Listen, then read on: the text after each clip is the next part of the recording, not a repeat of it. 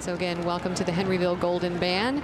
And coming up next, we have the Chinese lanterns from the Confucius Institute in Indianapolis. Yeah, the Chinese lanterns are traditionally represented in bright colors and are decorated with Chinese art and calligraphy, and from symbolizing people letting go of their past selves to celebrating and cultivating positive relationships between people, families, and nature. The Chinese lanterns contain many origins. I mean, talk about the League of Nations represented here this weekend, recently celebrating its 5th anniversary. The Confucius Institute right here in Indianapolis promotes the study of Chinese language and their culture, established here in 2008.